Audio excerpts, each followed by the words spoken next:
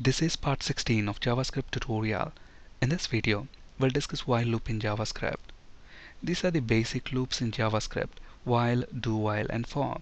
In this video, we'll discuss while loop, and in a later video session, we'll discuss the rest of the loops. Let's understand while loop with an example. Let's flip to Visual Studio. We want to prompt the user to enter a number, and then we want to print all the even numbers starting from 0 till the number that the end user has provided. For example, if the end user enters 10, then we want to print even numbers from 0 till 10. So first we need to prompt the user to enter a number. So let's use the prompt function for that. Please enter a target number. And in case if the end user didn't provide any value, then we want to return an empty string as the default. This prompt function is going to return the number in text format. So let's convert that to a number using the number function. And then let's store that number in this target variable. Now let's create another variable. Let's name it start and initialize that to 0 because we want to start printing even numbers from 0. Now let's use the while loop. So we use the while keyword while start is less than or equal to target. What we want to do is write the value that is present in the start variable to the web page, and in order to do that we are going to use the write function of the document object. So document.write, and then whatever value that you provide to this method, it's going to write that to the web page. So we want to write the value that is present within the start variable, and then we want to increment the start variable by 2. Alright, so let's quickly run this and test it. So let's enter, for example, 10 as the target number.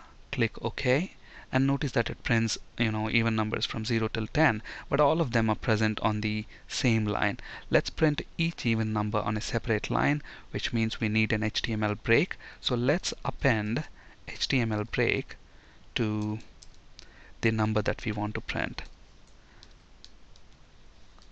And with this, let's rerun this and see if we get the even numbers printed on a separate line. Okay, so now let's see how this while loop works.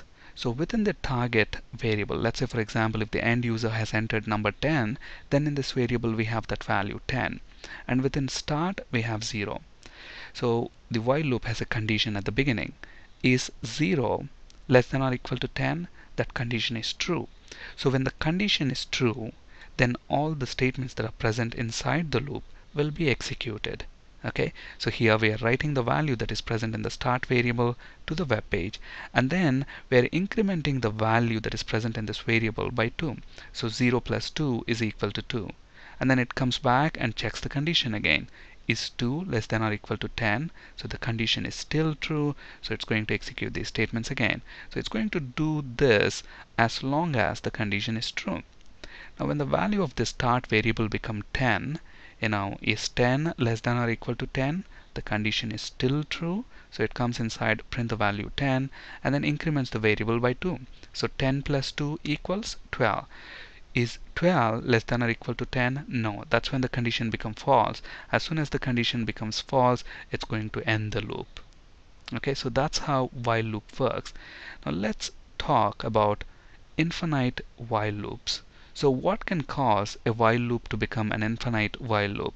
Failure to update the variable that participates in the condition will create a never-ending or infinite loop. Let's understand what we mean by this statement. Now if you look at the condition that we have got here for the while loop, there are two variables that are participating in this condition: start and target number.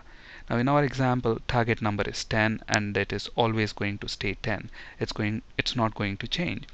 But the value that is present in the start variable is going to change. Okay, we initialize that to 0, and then every time we increment it to 2. So at some point, this value is going to become greater than the target number, at which point the condition becomes true and the loop ends.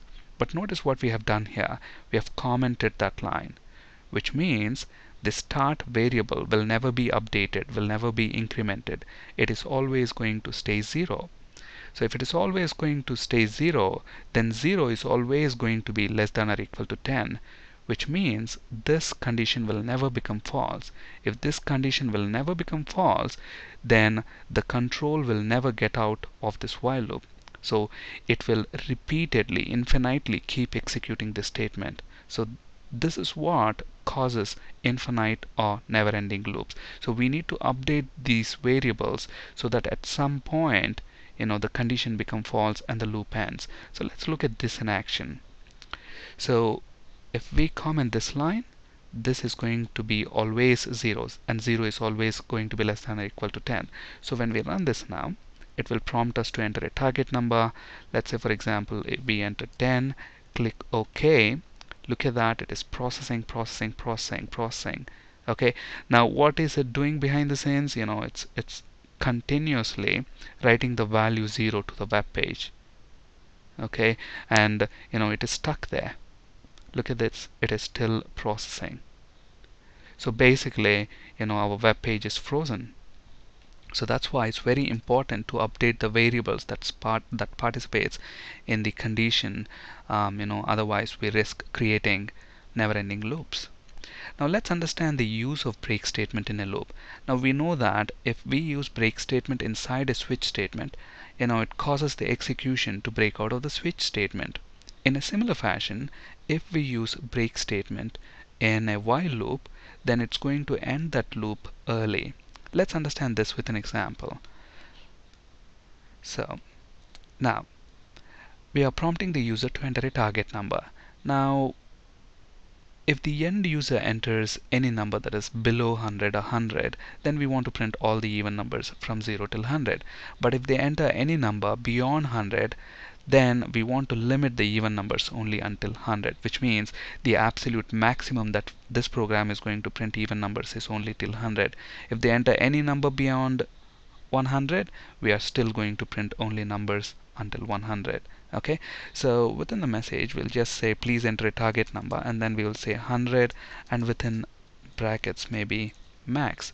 So we are telling the users to enter a number only until 100. But if they enter anything beyond 100, we are going to break this while loop after we have printed 100 even numbers. Okay, so how are we going to break the while loop? So we will check the value that is present within the start variable. Okay, if start is greater than 100, then what we want to do, we want to break out of the while loop. So as soon as this variable is greater than 100, it's going to come to this statement, okay, break, and then as soon as the interpreter encounters this statement, it's going to exit the while loop. Okay, so let's quickly test this. Let's run this now. So if we enter a number below 100, for example 50, then it should print all the even numbers starting from 0 till 50. Okay, so there we go. Now if we enter 150, then it should only print even numbers till 100. Okay, it's not going to go beyond 100. That is because as soon as this variable becomes greater than 100, this condition becomes true, and this statement will be executed. When break statement is executed, the while loop is going to end. Now let's understand the use of continue statement. So what is this continue statement going to do? Continue statement tells the JavaScript interpreter to skip remaining code that is present after this statement and start the next iteration of the loop. Again, let's understand this with an example. So what we want to do is print all the odd numbers between 1 and 10. Okay, so let's see how to do that. So we are not going to ask the user to enter a number. So we have the start variable which is initialized to 10, and we are going to hard code the value 10 here. So while start is less than 10, what we want to do is increment the value that is present in this variable by 1, and then we are going to check if start modulus 2 equals 0. Okay, that means if the number is even. Okay, when we divide a number by 2 and if the remainder is 0, then we know it's an even number. If it's even number, then I'm using this continue keyword. Okay, and then finally here we are using the document object, document.write, and then we want to write the value that is present in the start variable, and then we want to append an HTML break so that each number will be printed on its own line. So let's look at what's happening here. So we have initialize start to 0. Is 0 less than 10? The condition is true, so it comes inside. Start is equal to start plus 1. 0 plus 1 is 1. So at the moment within start variable we have 1. 1 modulus 2, the remainder is not 0. So it is not going to go into this if block. So it comes here, write the value that is present in the start variable, which is 1. And then it goes back, it checks, is 1 less than or equal to 10? Yes, it is. And then it comes here, increments 1 by 1. So start is equal to 2. 2 modulus 2, the remainder is 0. So it comes inside the if statement, and this statement will be executed. Continue. Okay, so as soon as this statement executes, what is going to happen? It's going to skip any statements that are present after that continue.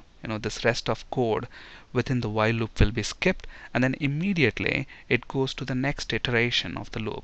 So at the moment start value is 2. So is 2 less than 10? Yes, it's going to come inside. 2 plus 1 is 3. So start is 3. 3 modulus 2 is not 0. So it doesn't go inside. Write the value 3. So this way it goes on until printing all the even numbers that are present between 1 and 10. I mean all the odd numbers. So let's run this and see if that's the case. So it prints the odd numbers from 1 till 9. So continue, basically, when this statement executes, it's going to skip the rest of the instructions in the while loop, and then it immediately goes to the next iteration. Thank you for listening and have a great day.